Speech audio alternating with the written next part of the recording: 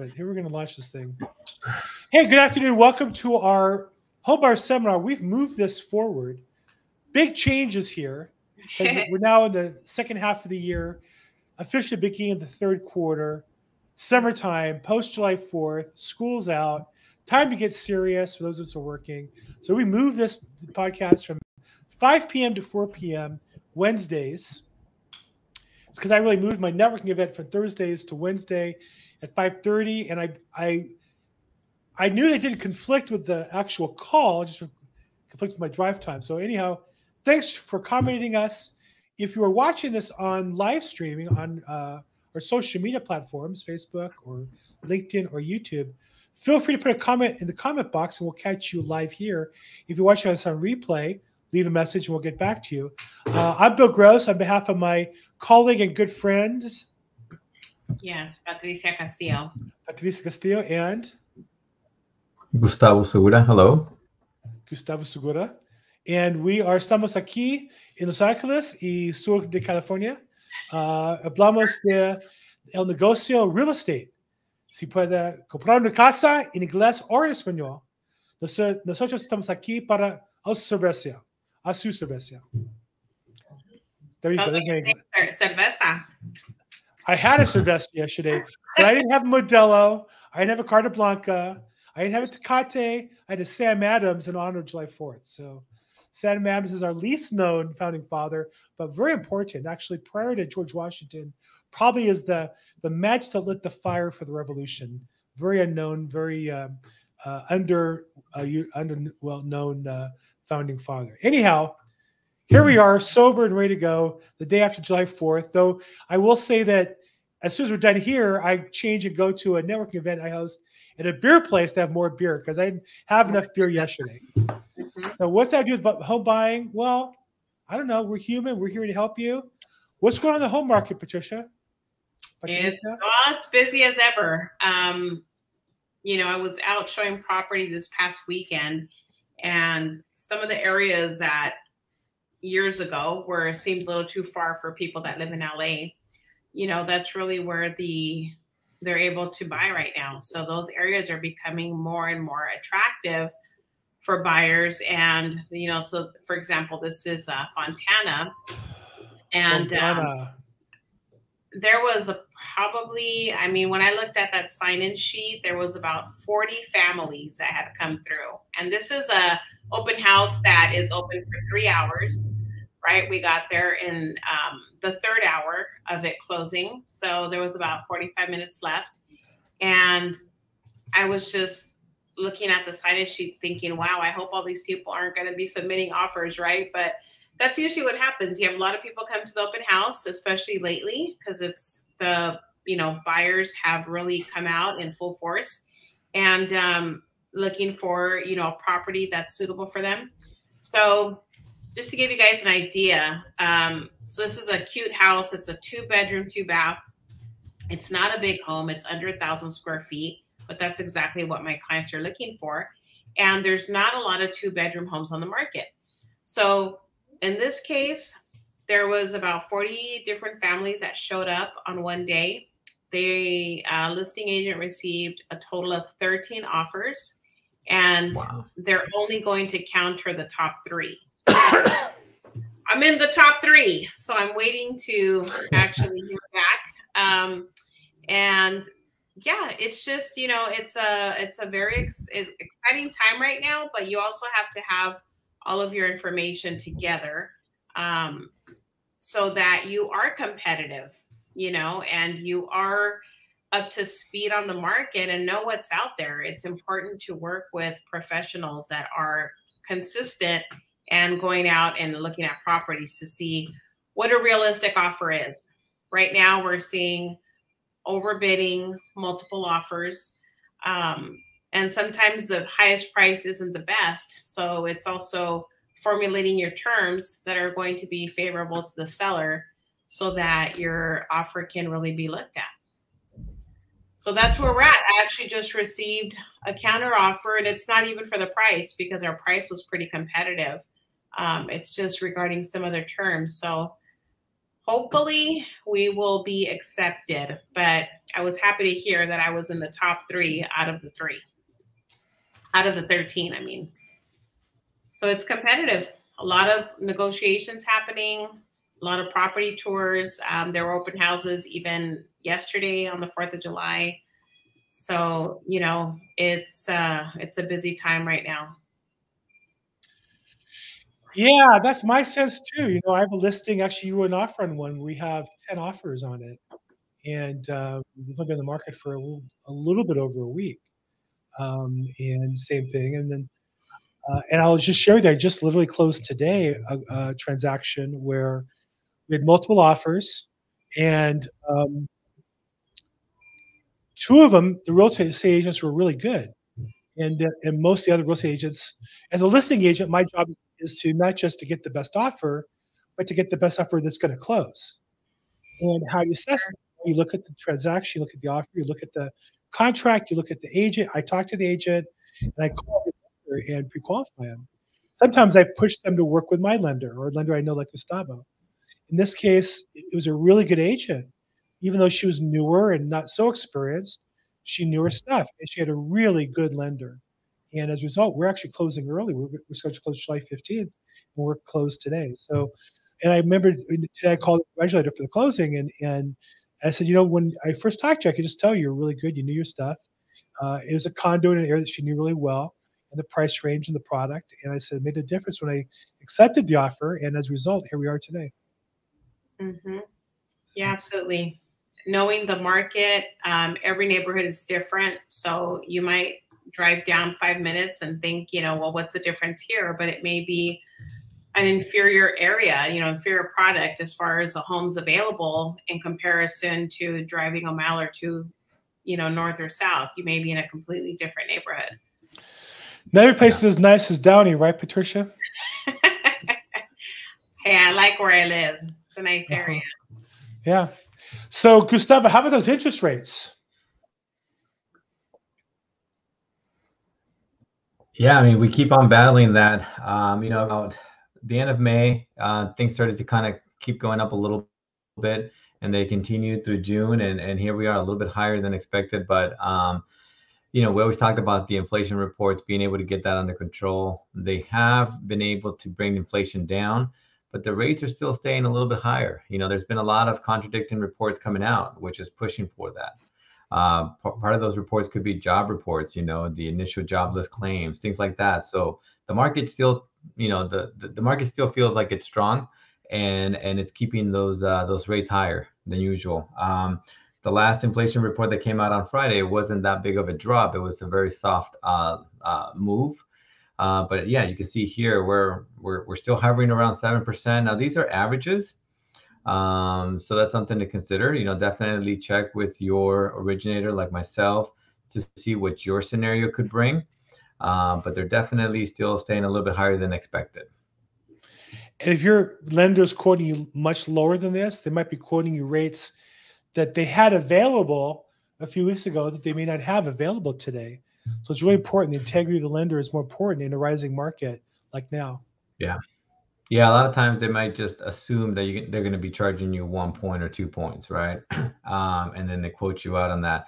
Pretty much a lot of these websites that you go on, there's going to be a point or 2 already built into that pricing because they want to make sure they advertise the best rate possible with a 25, 30% down, right? So they're not going to advertise those 3%, 3.5% programs because the rate's going to be higher than if you were paying 2 points. Right. So definitely, you know, make sure that you're not just going off of what's on the main front website, that you're checking it out, and then that you're doing your due diligence and calling someone, like I said, like myself, where we can look at your specific scenario and see what we can get you. And you know, the market is moving in the right direction as far as activity. You can hear from Bill and Patricia. I'm also seeing on my side where the agents are coming back and, you know, they're starting to waive appraisal contingencies, right? Maybe some inspections. They're keeping certain things, and we're going to 15, 16-day closings. So it's getting a little bit more competitive in that sense. And I'm pretty sure you guys have your feedback on that when they start waiving inspections or, you know, any kind of appraisal contingency there. Yeah, it's a little different market than it was previously, but it's still pretty solid. I think that's the key thing: is it's not what it was; it's what it is, and we have to, you know, play the cards we're dealt, rather than keep playing the cards that don't work anymore. Yeah. At the same time, I'm seeing reports of inflation. I mean, sorry, of appreciation going up. So property value is going stronger, right? But the news sort of pitches it as it's less affordable to buy, right? So I would say that, you know, the majority, 2/3 of the people own a home. So that's really good if your value of your home is going up. But of course, you know, the media kind of turns it around and puts it more into a negative of it's unaffordable, and I get why. But I saw this analogy of, you know, when the stock market's going up, they don't say how, you know, it's so bad for those that can't buy those stocks, right? They say, yes, let's push on, you know, keep the stock market going up, right? They get happy for that. But on our side, I feel like there's always some negative aspect of it instead of good positive news. Yeah, true. What you mentioned about the starting to, you know, waive appraisals again. I mean, we saw that in the beginning of the pandemic, right? The first year, everything was being waived, from, you know, loan contingency to appraisal contingency. We saw home inspections being waived, termite inspections being waived. So Yeah. you're basically removing all of your protections as a buyer coming into the deal without even really knowing what you're buying. And so right now, one of the counteroffers I just received, which we had already waived our appraisal contingency because we're confident in the home appraising to that value. Plus, my buyer's putting down 75% of the price, so they're putting down a really good chunk of the purchase price. But it states on here, you know, appraisal contingency to be removed and inspection to be done in 6 days, which is not unreasonable. You can do an inspection in 6 days, maybe even 5 days. But you know, it's also looking at the property and the condition. If it looks like it's in good condition aesthetically, that, you know, and looking at the roof and things like that, that might be a good idea to shorten the time frame down. But if it looks like one in your general home inspection might lead to other inspections, you might want to be prepared to have those inspections done on the same day if you're going to shorten your contingencies that much. So you can do a roof inspection the same day that you're doing your home inspection. And you can also set up your sewer inspection if you wanted to do that, because working in a time frame of 5 to 6 days for inspection is pretty short, even if the property looks like it's in good condition. You know, so I usually it's kind of, I talk to my clients about that to see how they feel about waiving that. But usually the general consensus is let's get a home inspection done, but just shorten the time frame on it. So it's still favorable to the seller as opposed to waiting 7 days to the default. Yeah, I think you are saying, if I could rephrase it, sharpen your pencil, get rid of the contingencies you don't need, limit the ones you need to what you need, make sure you have the ones you need in there. And right. I think oftentimes buyers will have multiple contingencies they don't need. Well, you know, this protects me, that protects me. Yeah, I'm wearing a belt and 2 suspenders. Well, yeah, but a seller's put off by you wearing a belt and 2 suspenders. Let's get down to 1 belt. We can all pay attention to that 1 belt. And so I generally try to encourage people. Yes, you'd love to have an extra contingency or 2 if the seller's not paying attention, if you're on the buyer side. But at the same time, you want to make it attractive to them. We do have a question on the live stream from LinkedIn. I think it's a first for this program, actually. A LinkedIn watching the question, but we're glad to have you. How long do you think the type of market will last? I'm looking forward to buying and waiting until the conditions are better. Ooh, waiting until the conditions are better. When they be better than now? Because here's the problem. If the rates drop, there'll be a panic. It'll be hard to get a house. If rates go up, you know, there might be less houses available because sellers might not want to put the house on the market. And if they go up, it could, because inflation is going up, the price of the houses could be going up as well, possibly. So unless you have a crystal ball, I have a crystal ball. It's right there. It doesn't really tell me much. I keep putting my hands over it and waving, but it doesn't say anything. But I would say to a LinkedIn user, how long will it last? I don't know where it is. I think what I tell people every week is make your best decision on where you are now. Don't try to predict the future, but play the cards you're dealt the best you can. If you do that over time, I think you'll win. Patricia, what are your thoughts? How long is the market going to last? Well, I think it's, it's basically along the same lines of what you just said. It's a lot of people are trying to time the market. How can I time the market so that I buy at the right time? But everybody's circumstance is different. So if you can afford the monthly payment, then right now would be a great time to buy. One of the reasons is because since the rates have gone up and they're expected to stay somewhere in the between 6 and 7% range, some buyers have been priced out. So they're waiting as well. So if you're waiting, then once the rates start coming down, you're going to have that much more competition, right? Because now there's a lot of other people that have been waiting as well that are also trying to time the market. So we've set that, before on this call, if the scenario makes sense for you to buy, right now would be a great time to get into a property if you can afford the payment. And once the rates come down, you've already secured your home. And now all you need to do is refinance to lower your monthly mortgage payment.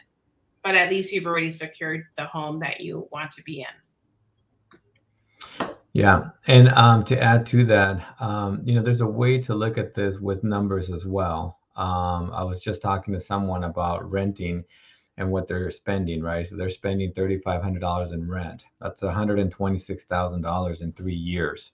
That's going out the window, basically. If you're buying and say you're spending $4,000, $4,500 in a home payment, property taxes, all that, a part of that is you're paying down your loan. Part of that is getting tax write-offs. When you sell it, there's appreciation. It's coming back to you. So some of that money is going to be coming back. So I do an analysis of like a rent versus buy. We take a look at the opportunity and we take a look at where you're at today. And then we can see if that is an affordable payment, as Patricia mentioned. And then you can take a look and move forward with it, because the numbers are showing right now that we hit sort of this bottom of the property values when they were coming down after COVID. And then now we're all going up over the last 4 months. Have been going up from January to April, have been going up. So it looks like if we continue to have appreciation, like Patricia mentioned and Bill, we're going to have good values. If rates come down here towards the end of the year, more people are going to want to get in. It's going to get more competitive. Mm-hmm. Yeah, absolutely. That's what I've been advising my clients that have been, we just closed escrow on one of our buyers that was starting to look at properties once we were into the pandemic the first year. Then the market got really heated, conditions that we've never really seen before, interest rates in the 2s and 3s. So there was a lot of competition. And so it became very, very hectic, putting in offers, almost every week, going to see properties on the weekends. And so this is what it looks like when it gets really heated and there's a lot of buyers out there looking at property. So you're going into an open house and, you're surrounded by 20 people at least, and everybody's there that really likes the house and they want to make an offer. And so you're standing there looking around thinking, okay, you're already feeling that pressure. Like, I'm going to have to be really competitive with my offer and with my price and the terms. And so my client was feeling that way. So she had stepped out for a little bit and said, I'm just going to wait and kind of see what the market does. So here we are now 2 years later, found her a property, just closed escrow a few weeks ago. And Gustavo was, our lender on that. So we did a really good job on the financing and on the terms. There was also multiple offers on that property. We overbid, of course, got accepted. And, she's at a lower interest rate than her waiting, right? Because if she would have waited, now we're at 0.02, I think, today. back on May 26th, we were at 7.14 for a 30-year fixed. So we're not sure exactly how the market's going to play out. The interest rates might stay this way for some time. So if you're looking to buy a home, you know, this is a good time to buy if you can afford the payment right now and at least secure your property. So now my client has secured her property, closed escrow, and now once the rates go down, she can refinance. But I think she was locked in right at 6%. Now we're at 7. So, you know, there's really no way to time the market. Well, there is a way to time the market. It's just you don't know it until after it's moved, which time was. So there you go. Okay, so we're all busy. Multiple offers still going on. Buyers still looking. Buyers are looking for the market to improve. Who says if it's going to get better than it is today? There's no way to know that.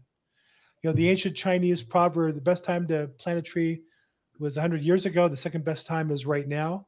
So unless you can buy a house 100 years ago, you know, I was watching a movie yesterday with my wife from World War II and how the veterans who, you know, participate in D-Day, they had life insurance policies with a payoff of $10,000, which today sounds like enough for a funeral and a this and a that. But in that time, $10,000 bought you a beautiful home here in West LA with money to spare, probably money left over by a car and furniture and everything else.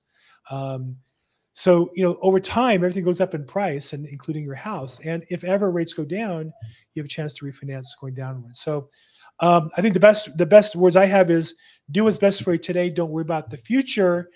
You can't predict it. You can just be prepared for it. Gustavo, final words there for somebody looking to buy a house. Get pre-approved. Take a look at your options. Like I said, either the rent versus buy, you know, where you're at now versus where you could be. Or even if you're already in this market and you're making offers, like Patricia mentioned, you know, what does an overbid look like? So definitely know where you're at and what your finances are. Great. And on that subject, I just want to share with you guys, where was it? I do a new live stream called the Real Estate Humor Meme Stream. I've always wanted to do like a kind of a comedy show to show, you know, how we all get pictures of funny stuff in real estate and what do you do with it? And so I do a show live on Wednesday mornings for half an hour where all we do is go through memes that are family friendly and funny. I'm looking for it on the other screen here real fast to share with you guys. But one of the ones I shared today was on that topic. And get approved. Yeah, that one. Did I show you that one before? One of my favorites. We saw it last week. Mm-hmm. Oh, okay. Okay. Well, I do that one every week, I think, because it's a great topic. Okay, good. Final words, Patricia, what do you got for us? Exactly. Get approved. You know, this is a really good thing to mention because one of the clients that I was talking to today was, I'm thinking of renting for the next 4 to 5 years rather than buy and then see where the market's at in 5 years. Well, okay. So that's the scenario that Gustavo was working on today, was the rent versus buy. And if that's something that you're considering, should I rent right now rather than buy? Let's just talk about it. It's better to have information so you're more informed and educated on the process and really seeing what those numbers look like for you. So feel free to reach out anytime. Fantastic. Well, look, I'm Bill Gross. This is Patricia Castillo and Gustavo Segura, and we work as a team every Wednesday at 4 p.m. new time. 4 p.m. Thanks to those of you who watched us. We got a smiley face. No, kind of a weird wink from somebody on social media. I don't know what that means, but anyhow. We'll take a wink. I'll take whatever, you know, like or don't like it. If you watch this on the replay, put a comment in, put a thumbs up. Love to talk to you if we can help you. Our social media and our phone numbers are here to contact us. Make it a great week. Thank you, guys. Thanks, Patricia. Thank you. Thanks, Bye. Gustavo. Bye. Thank you, guys. Thank you. Bye-bye.